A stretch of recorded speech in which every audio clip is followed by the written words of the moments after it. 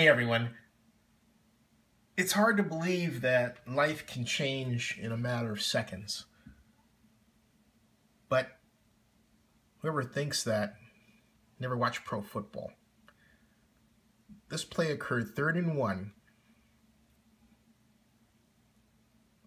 with 1 minute and 47 seconds left. Detroit ball on the Seattle 11-yard line. Kam Chancellor made the catch at the 6 and an in and out. It was headed to the end zone, but it was Kam Chancellor, number 31, right here, who knocked the ball out, and there's the ball. It would roll into the end zone and out for a touchback. That play does not occur if Seattle doesn't sign Kam Chancellor. The other day I made a comment that coaches and players are more important than players because the coaches and the plays tell the player where to go and what to do.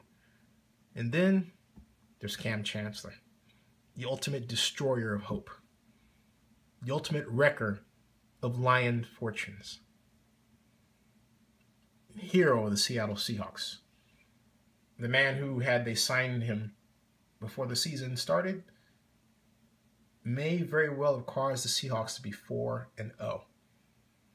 As it is, with Kam Chancellor, they are 2-0. They won their last 2 games. Kam Chancellor saved the game for the Seattle Seahawks.